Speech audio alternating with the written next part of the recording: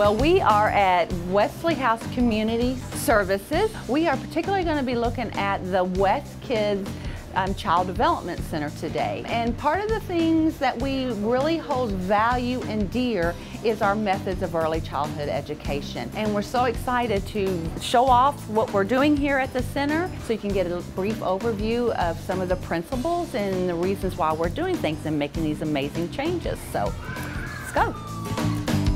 Welcome to one of our 3 preschool classrooms. So in this classroom, there will be children from ages 3 to 5-year-olds in this space.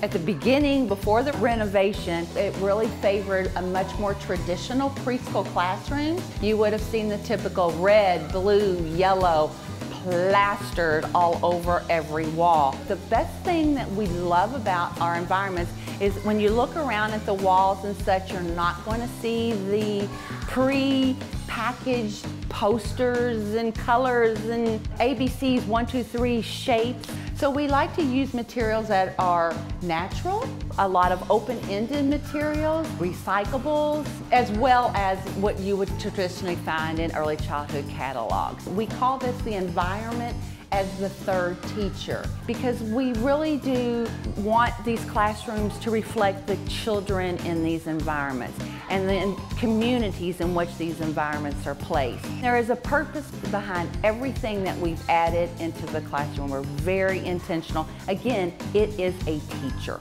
So that's why you will notice a lot of things that are different within this environment here at WesKids. We're following the children's standards for school readiness, and our children are going to enter school fully capable and ready. But the exciting thing is they are excited about learning.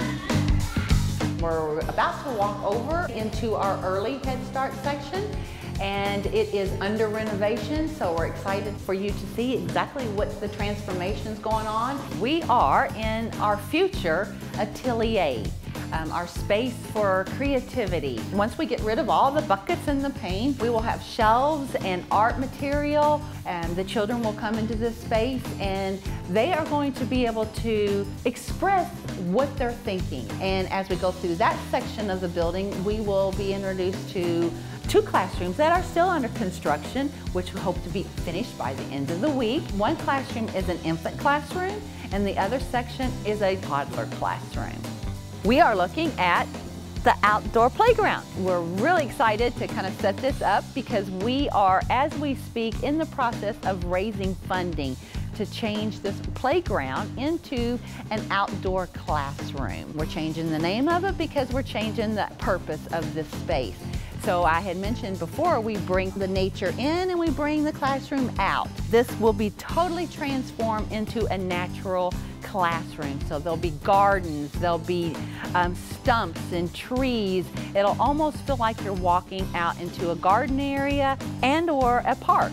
So you have seen some classrooms that have been transformed. So please come back and follow our progress. We're so excited to have you. Thanks.